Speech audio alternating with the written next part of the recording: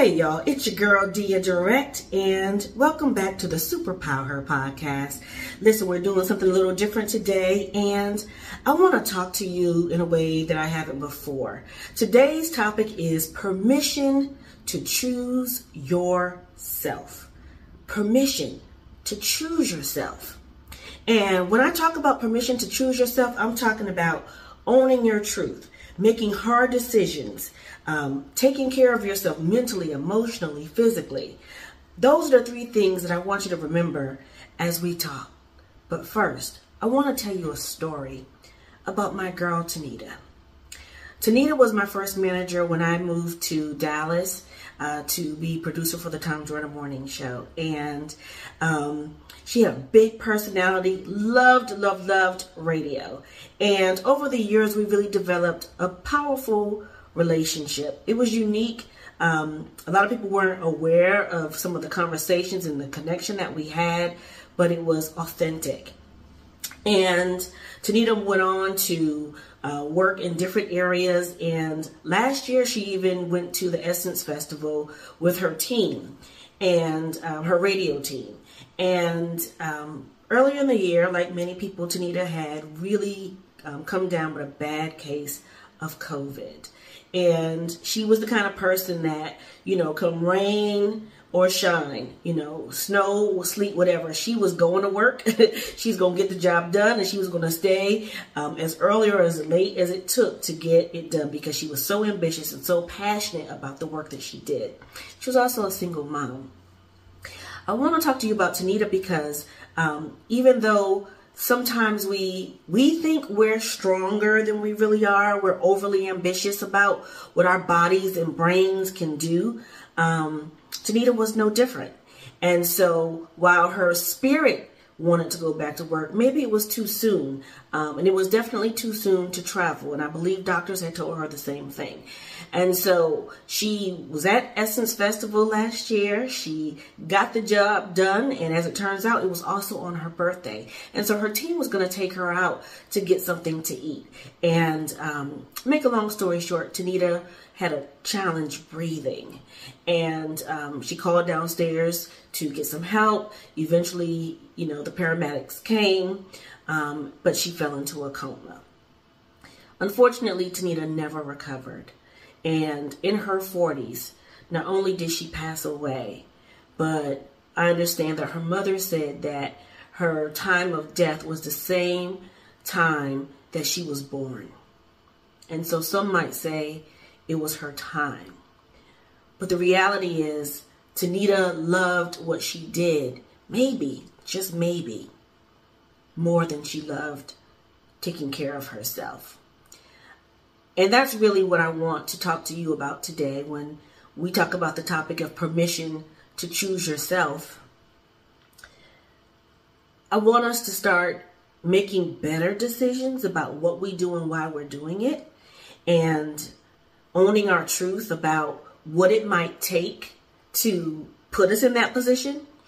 And when you realize that you may be in a space in life where you're going really hard, you're burning the midnight oil, and it's taking a toll on you, I want you to get quiet enough in your body and your spirit and your soul to take inventory, right? To really look at yourself, to feel what you're feeling versus just moving fast all the time and focusing on what needs to happen outside of yourself, and start doing more time to do some inner inventory and to really see what's going on with me. How do I feel? Why am I doing what I'm doing? Do I have to do it right now? Is it something that can wait until tomorrow? Is there a smarter or better way that I can do it? Can I delegate? Can I ask for help? Can I focus on one thing or two things versus 5 or 7 things? What is it that you can do to make better, smarter, healthier decisions? I want you to do that self and inner inventory, and I want you to be honest with yourself. And when you own that truth, that may mean you may need to make adjustments to how you did things. Just because it's how you used to do it, it doesn't mean that's the way that you need to continue to do it, right? I had a good friend who is also experiencing some health issues. And the reality is she's judging herself because she can't move the way that she used to move. And one of the things we talked about in our conversation is that you're still you, right? Like whatever you're going through, you're still you. But it might mean that this is the time in life, this is the reminder, this is the opportunity that God is giving you to do life differently, right? To make new and different decisions about how you do what you do. And to really think about, does what I'm doing or how I've been doing it, is it still working for me? Is it serving me well, right? How do I feel when I do these things? If you find that the things that you've been doing don't feel good anymore, that it feels not good to you more than it does feel good, that it's stressing you out, that it's you can feel the stress in your body, or you're getting headaches, or you can feel it in your gut, or you find yourself tired all the time, or you find yourself dreading it. Those are clues that it might be time to do something a little bit different. And when you get those clues, listen to them. It's better for you to listen to them and for you to own it than for those decisions to own you, right? Because your body will tell you the truth. And if you don't take care of it, it will shut down. It will tell you, I don't want to do this anymore. It's the same thing with your spirit, right? It's the same thing with your energy, your mental ability. If your spirit is grieved, if it's vexed, if you're sad, your spirit is going to talk to you. It's going to tell you, I'm not feeling it. I want you to take enough time to love yourself and to listen, to honor that, and then make new and better decisions about how you do what you do. And that might mean making hard decisions about who you spend time with, about your relationships. I'm talking your personal relationships. I'm talking your social relationships, your familiar relationships, and your professional relationships. You may have to have some hard conversations. Number one, with yourself.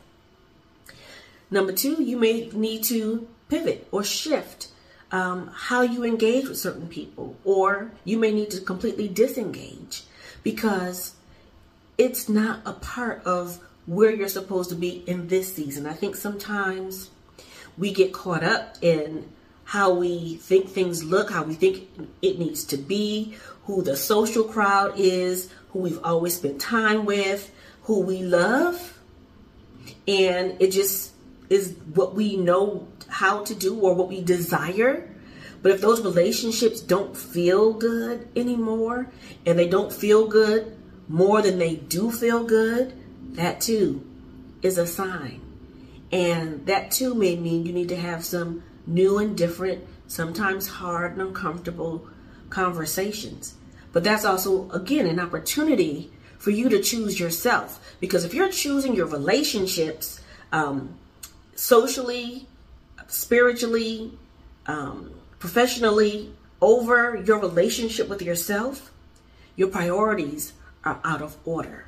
Because in reality, you can't even show up good for another relationship if you're not showing up well for yourself, if you're not showing up good for yourself. If you're not good, everything that you're attached to is going to suffer. And so that's why it's always curious to me, because I've done it too, but when I really begin to study and think about these things, it became really curious to me that we say things to ourselves like, I don't have time to do this. I can't tell this person no, or, what will they think or say? What do you think or say? How do you feel? Are you choosing people over you? Because the other thing that I found out is, if you pay attention to the patterns, right, of your relationships, a lot of times the people that you're sacrificing yourself for, they'll be quick to tell you, hey, listen, I'm not going to be able to make it. Hey, something else came up. I'll catch you the next time. They'll tell you their truth. Pay attention to those signs. When you see that other people in your life are choosing themselves, but you're not doing the same. That's a sign. And so as we think about the third thing, which is taking care of yourself, the first two things are really what it takes to take care of yourself. Being honest with you about how you feel, and then making new and different decisions. Being real with yourself about what relationships are working for you. And then being very, very intentional every day about how you take care of you. And I'll tell you 3 things that I share in my new book. And it's the 3 M's. How you spend your mornings are the first things that you can control on any given day.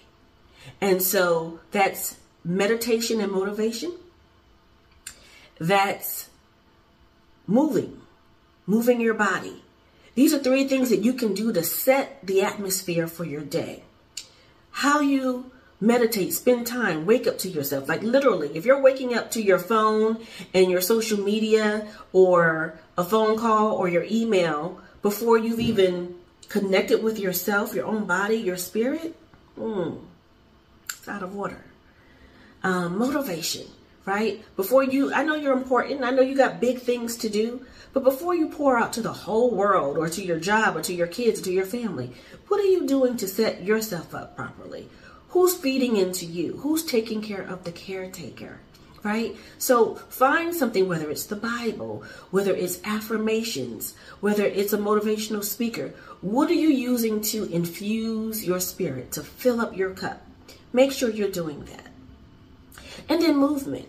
Your body needs to move. It's good for your mood. It gets those endorphins going in your brain. And so not only is it good for you physically, it's good for you mentally and emotionally. If you suffer with depression, it's really helpful for that. Exercise is helpful for that. And then if you go outside in the sun to do it, that's also a mood booster. So I want you to give yourself permission. You are the boss of this thing, to take care of yourself. And I want you to be a student who's learned from maybe the overzealous, what's the word I want to say? I want you to learn from Tanita. I want you to learn from somebody else that you may know who just pushed it a little too hard, or who didn't listen to that last message that told you, girl, sit down. You're really not feeling it today. It might save your life. It might. And that is my prayer for you. And that's what I talk about in my new book. I know you're successful. You're successful. But are you okay? And these are real strategies that I give in the book. And there's so much more to come. I dedicated this book to Tanita. And her life story has really shaped the direction that the book has gone in. I really do believe that it's life-changing and saving. It works if you work it, like anything else we do.